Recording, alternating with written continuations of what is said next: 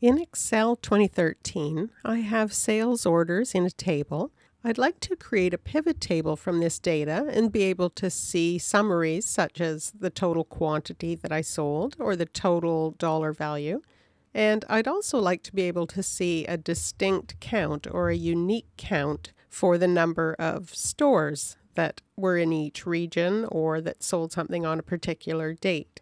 If I build the pivot table using the normal pivot table tool in Excel, I'm not going to have that feature available, but I can use the PowerPivot add-in, and that will let me create a distinct count. So I'm going to close this data and use a different file to build a pivot table from this data.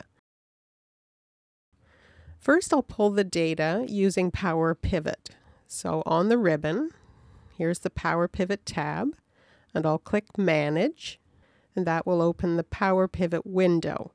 And in here, there are options for getting external data, and I'm using an Excel file, so I'll click From Other Sources. And this window shows all the relational databases, and I'll scroll down, and at the bottom, Text Files, and there's Excel, so I'll click that and click Next. And in this window, I'll leave Excel as the name here, and I'm going to select the file that has the data that we were just looking at. So I'll click Browse, and here's my file with store sales, so I'll click Open. And I want to use the first row as headers, so put a check mark there, click Next. And my data is on Sheet 1, so I'll put a check mark there. And instead of leaving Sheet 1 as the friendly name, I could change that to something else, but I'll leave that and click Finish. It was successful in pulling the data, so I'll click Close. And now you can see all that data on the PowerPivot sheet.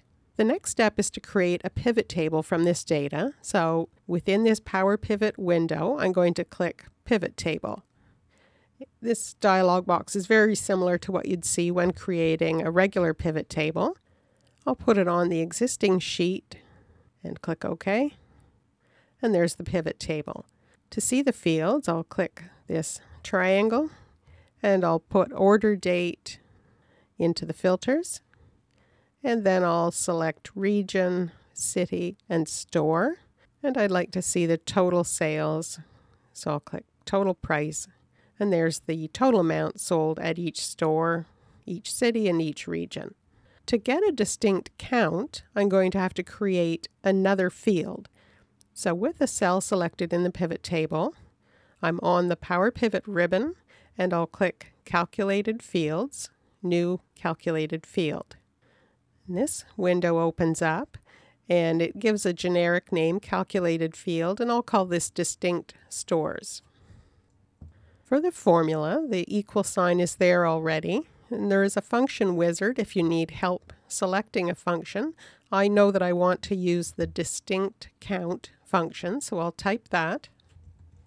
As you start typing, you should see a drop down with any names that match what you've typed, so I can double click on distinct count now, and that puts it into the formula. And now I want it to give me a distinct count of the stores. So I'm going to type a square bracket, and that opens up another drop down and shows all the field names. So I'll double click on store, closing round bracket. I could also format the number. So instead of general, I can select number, 0 decimals, and use 1,000 separator. Then click OK. And there's the distinct count. So for this region, there are 3 distinct stores.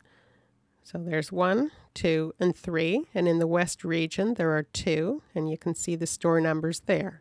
And if we change the date, so if I pick, instead of showing all the dates, choose this date, the numbers change. There were 3 distinct stores selling on that date in the East region, but only 1 in the West. So use the distinct count function in PowerPivot to create a distinct count for any of the fields. For more Excel tips and tutorials, and to download the sample file for this video, please visit my Contextures website at www.contextures.com.